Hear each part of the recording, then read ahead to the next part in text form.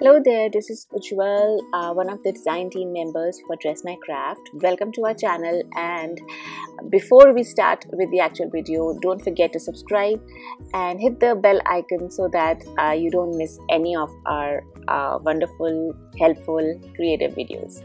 So today we are making these beautiful shabby chic clear cards, the acetate cards, and I really love how they turned out. To start with, I'm using the acetate sheets. I'm going to link down all the supplies in the description box below so you can check them out. And I'm using the Dress My Craft trimmer here to trim my acetate sheets down to size, and it works really beautifully with acetate sheets as well. So I have A4 size acetate sheets, or they are also known as OHP sheets in stationery stores and are easily available. So I'm going to cut this into half lengthwise. So the each piece measures about 11.5 inches by 4 inches here, and I'm making 2 cards, so I'm going to cut both the sheets with the same measurement. So this measures 11.5 by 4 inches. Now that I have these 2 pieces, I'm going to go ahead and sew down 3 sides.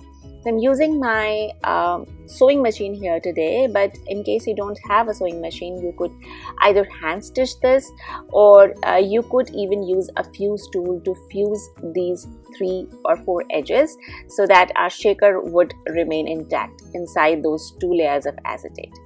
Again, I'm not a seamstress, I don't sew much, but this is like very basic stitch that I'm doing here, just basically sewing down 3 sides, that's it. So I'm not using anything fancy or any fancy stitching, but yeah, if you want, you can experiment, use maybe a zigzag stitch or something else, and do it your way, add your own touch to these cards in your own way. So here I'm carefully sewing down the 3 sides, making sure that I don't have any gaps on the corners or the edges, otherwise our sequins will fall out. Now you can see that I've created these 2 pockets, and next we are going to score them in the center to be able to fold it into a card. So I'm using the scoring blade on the trimmer to mark the center of the card here, and I just wanted to show you how the score line would look. So yeah, this would make it really easy to fold the card later on. Now I'm using this beautiful sequins mix called Angel Mix from Dress My Craft, and I'm going to fill the pockets that I've created with this shaker mix or the sequins mix. And I'm going to be using the Pink Smoke paper collection today, and the sequins mix is a perfect match for that collection. Next, I'm adding some micro sparkling dust. This is a very fine glitter powder, and it will stick to the acetate and kind of make the whole thing very, very shimmery. So I added this in both the pockets, and now we are going to sew the 4th edge as well and close the thing down. I also added stitches in the center so that the sequins would remain on both sides and wouldn't come in between, otherwise it will make the folding of the card a little bit difficult. I also let the loose threads hanging again to add to that shabby chic touch. Next, I'm using the Pink Smoke 6x6 paper pad here, and I will just pick out one of the papers. You can see how beautiful this paper pack is. I'm totally obsessed with this. So I finally decided to go with this beautiful black paper here, and I'm going to cut out a few strips measuring 4 inches by 2 inches. I want to create a small panel on the card for my design element, and I want the shaker part or the clear part to be the hero of the card, so I'm not going to cover it up too much. This particular black piece of paper actually I think adds a really good contrast, a slight pop of color as well, and makes the whole thing pop up. So you can see if I've cut 4 pieces, I would be needing the 2nd piece to cover up the inside where the glue would be visible. So again, to continue with our shabby chic theme, I have distressed the edges a bit. I just pulled the paper along the edges to reveal the white core, and I've stapled some white tulle to the edge, And yeah, and now this process takes me forever. I take my own sweet time to figure out what I want. Here I have the pink smoke motif sheet cutouts, and then I also decided to die cut some of the foliage using the silver mirror paper, and it really added a lot to the card.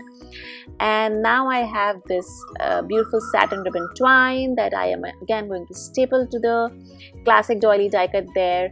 So yeah, it's a long process of figuring out what I like or what composition I like on a card, and I've just sped up this process so you can see how I'm working here. I initially thought I would add some prima flowers maybe, but then I didn't like the look, so I dished that and I stuck with the motifs, the motif cutouts from the motif sheets and some die cuts, and even the sentiment I'm using from the motif sheet, and this I think looks perfect for what I was aiming for, and I really like how this looks.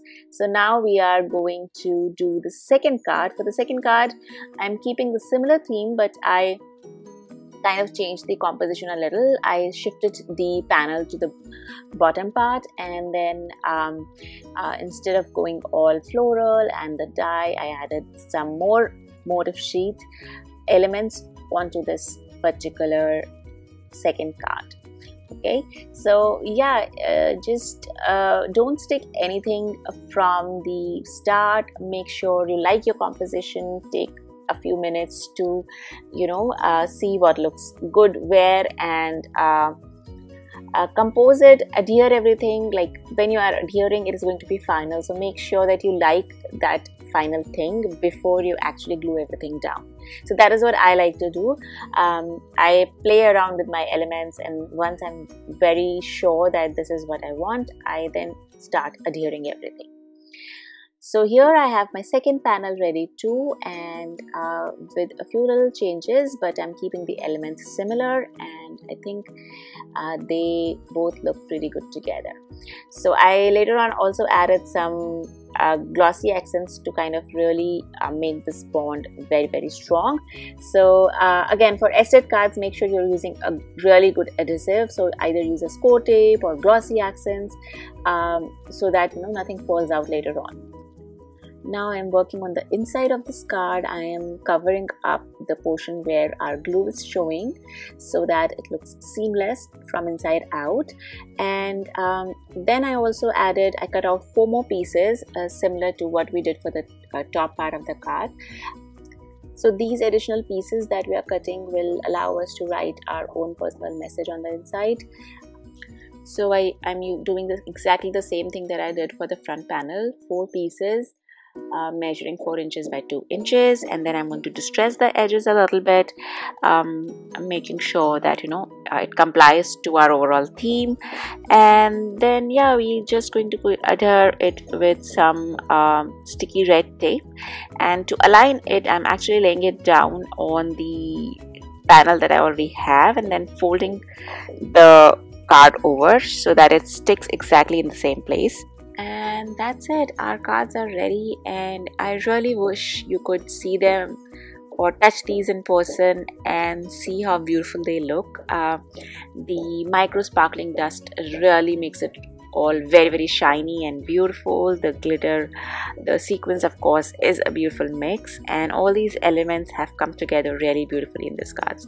So I hope you enjoyed the video. I hope you learned something, some new tips and tricks, and I hope you give these a try. I would love to see what you create, and thank you so much for stopping by today. Have a great day, and I will see you again soon. Bye bye.